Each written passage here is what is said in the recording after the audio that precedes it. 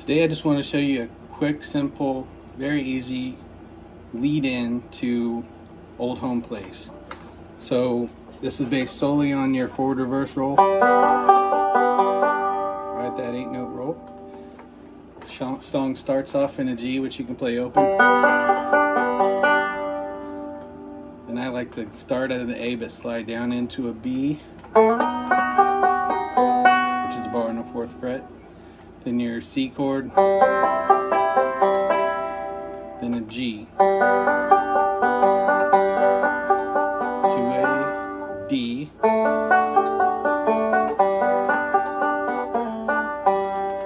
and that last one I just did a slide down from 3 to 2 on the 3rd string.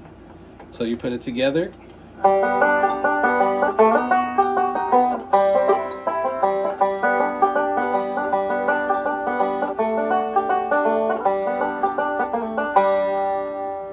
Too bad, right?